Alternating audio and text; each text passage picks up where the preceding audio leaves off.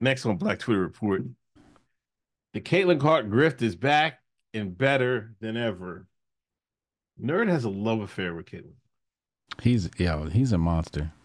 She's made her like their fifth appearance on the Black Twitter Report. Fresh off her month-long break, Caitlin Clark is back, and Caitlin Clark grift is back. Elon checks were looking a little light with no CC on the court, but business is back booming.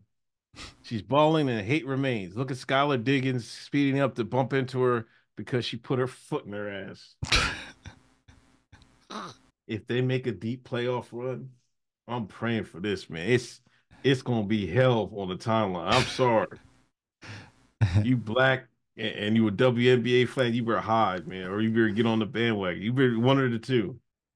I think that break is all Caitlin needed, man. She's the last two games she been wearing these niggas the fuck out, man.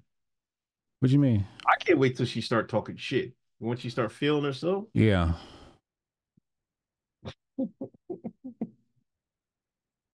I will fucking die, man. I'm waiting for that day, man.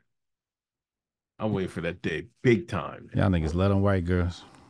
You a nerd. You nerd I and love what's the the name? underdog, man. How do you not like the underdog? Why? You see, niggas How like is you. she the Like, underdog?